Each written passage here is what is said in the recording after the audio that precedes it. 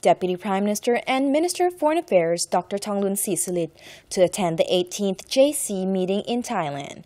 The meeting will be held in Hua Hin, Prachuap province of Thailand on the 3rd of April. The visit is in response to the invitation to Deputy Prime Minister and Minister of Foreign Affairs of the Kingdom of Thailand, Surapong Tovichakchaikul.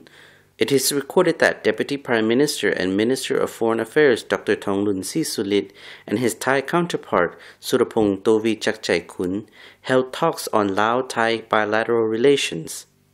The talk took place during a working visit to Laos by Surapong and his delegation on the 27th of February this year.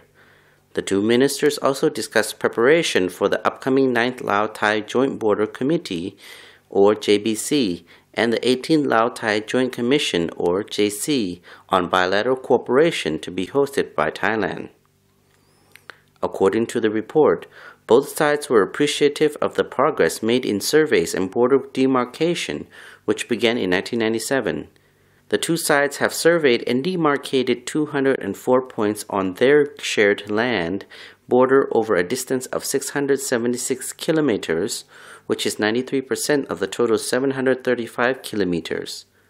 The 676-kilometer demarcated constitutes 37 points of total shared border, land and water, of the 1,835 kilometers. Regarding border demarcation along the Mekong River, both sides have taken steps to make a new map to facilitate surveys and demarcation in this area. At the 17th meeting held in March last year in Vientiane, both sides had rescheduled plans to complete land border demarcation by 2014, after failing to meet the previous deadline slated for 2008. Meanwhile, water territory demarcation is set to be completed by 2016, after failing to be finished by 2010. The Lao government attached great importance to border demarcation, believing that the territorial integrity is a valuable legacy for future generations.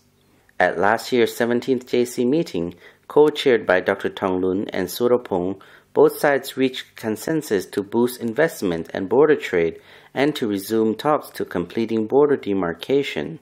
They also vowed to take steps to legalize undocumented Lao workers in Thailand.